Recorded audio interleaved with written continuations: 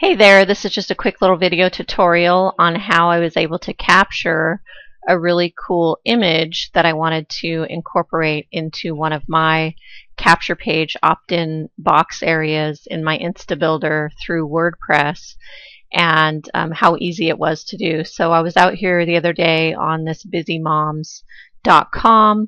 I see an ad that catches my eye, who wants to be a millionaire. It's got this other text flashing up, so I click on it.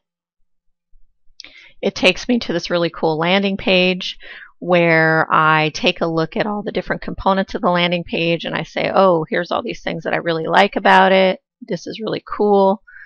Let me go ahead and capture, and I'm screen capturing here, so if you don't have the software, you can get it for free.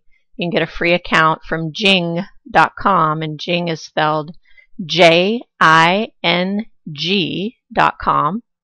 and it'll give you the little sunshine at the top of your computer once you get it installed, and you can start to capture different pictures or elements off the internet that you might want to use in your own marketing, which really eliminates the need to be a perfect graphic artist. So then you hit this little capture image button, and look, we've got exactly what we want off of that page, and we can use it on one of our pages.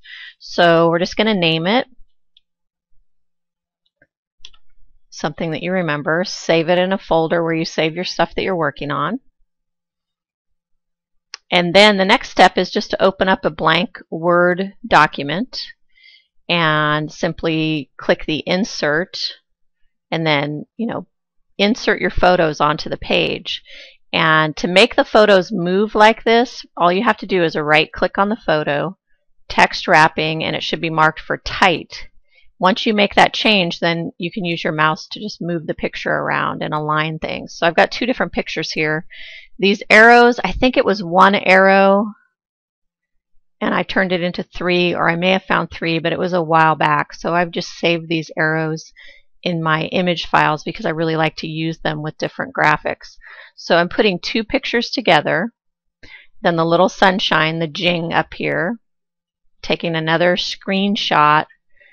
Oops, let me close it out here. So obviously I don't want that box around the picture, so I got to get that off of there. Taking another screenshot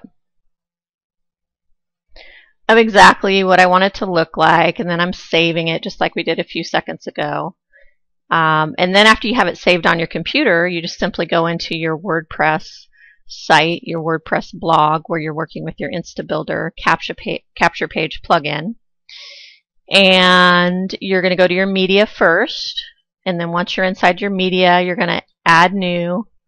And you're going to take that picture that you just created, select files, take that picture, and go ahead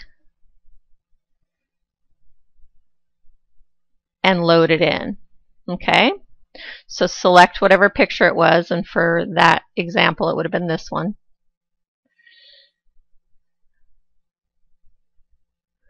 Okay, now once it's loaded in, you're going to be able to click this little edit button.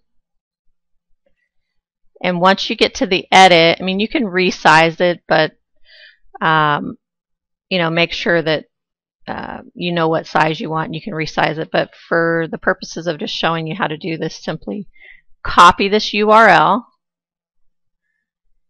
Control-C if you're on a PC, and then you're basically going to go to your pages, go to your Instabuilder page, and this particular picture I put with my opt-in area. So I just went down to my opt-in area, opt-in image, Control-V to paste that same code that I just took out of my media library right into here, save my draft,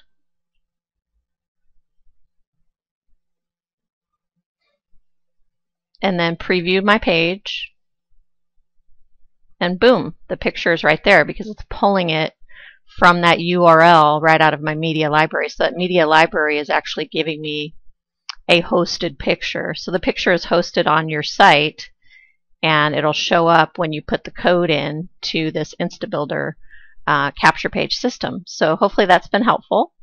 And what I'll go ahead and do, Brenda, is I'll go ahead and paste the picture into our group, and anybody that wants to grab the picture can grab it. But if you want to make your own of something really cool that you found online, that's how simple it can be. Bye for now.